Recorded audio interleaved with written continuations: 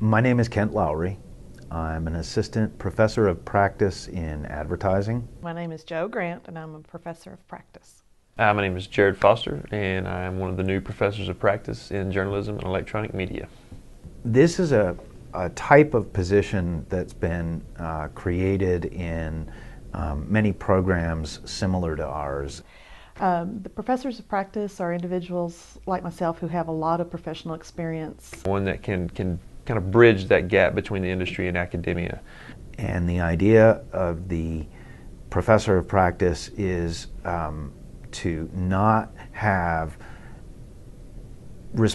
be responsible for generating original research and publishing it, but instead to take on a heavier teaching load.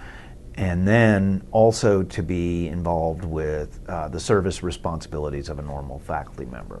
The EMAC side of things, I'll be teaching photography courses, I'll be teaching video production courses, and then I'm also teaching a section of visual communications right now, which is definitely more theoretical and lecture based, but it's still something that my experience in the industry can hopefully contribute toward.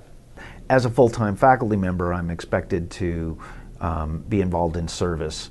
So I will gradually take over from Dr. Farnall as faculty advisor for Tech Ad Federation this year. In my work experience, I've been able to do project management, crisis management, budget preparation, managing employees, budgeting for employees, managing a department, handling celebrities, handling major things that have happened in the world, such as the AIDS crisis. That was one of the first things I had to deal with.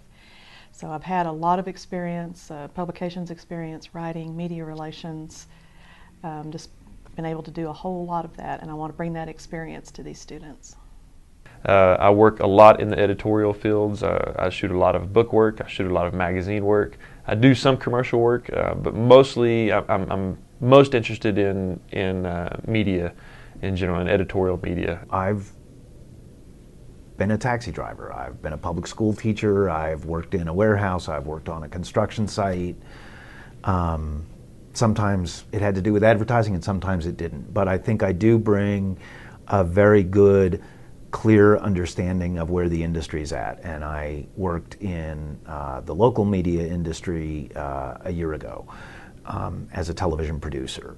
So again, I saw firsthand how advertising fits into the larger business model, particularly for media companies, for media businesses. And that's my research area as well.